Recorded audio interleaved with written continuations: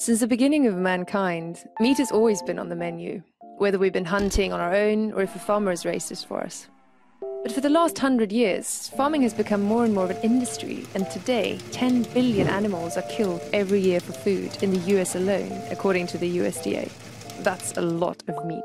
And a lot of meat requires a lot of water, and a lot of grains, and a lot of grass. This means that the meat industry is putting an enormous strain on the environment.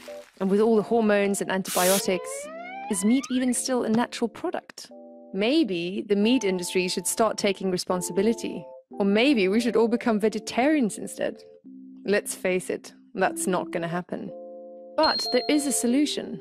Something that could make us live healthier lives and also help our planet in terms of reducing the emission of greenhouse gases substantially, more or less solve the climate crisis. The solution is called in vitro meat. In vitro meat is entirely produced in labs.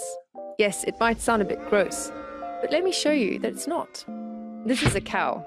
Traditionally, we'd kill it to collect its meat, but not anymore. Instead, we take some stem cells from the cow and grow them in a lab. When these cells have multiplied, we put them in a super nutritious soup that converts them into muscle cells, which we grow with electric impulses, and ta-da! We now have meat, which can be made into, for example, sausages or hamburgers. In theory, a single cell from one animal could be used to feed the entire global population without stressing the environment. In vitro meat will be 100% pure muscle. And because we have full control over the production process, we can replace dangerous artery-clogging saturated fats with healthy fats like omega-3. In other words, we can make a hamburger that's actually good for you. This new way of producing meat would use 45% less energy than traditional meat production, require 99% less land, create 96% less greenhouse gas emissions, and use 96% less water. In vitro meat could be in grocery stores within 5 to 10 years. But it's not a question of time. It's a question of money.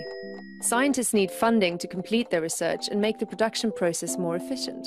By 2050, the Earth's population is estimated to be 9 billion, so finding a sustainable alternative to today's traditional meat production is clearly critical.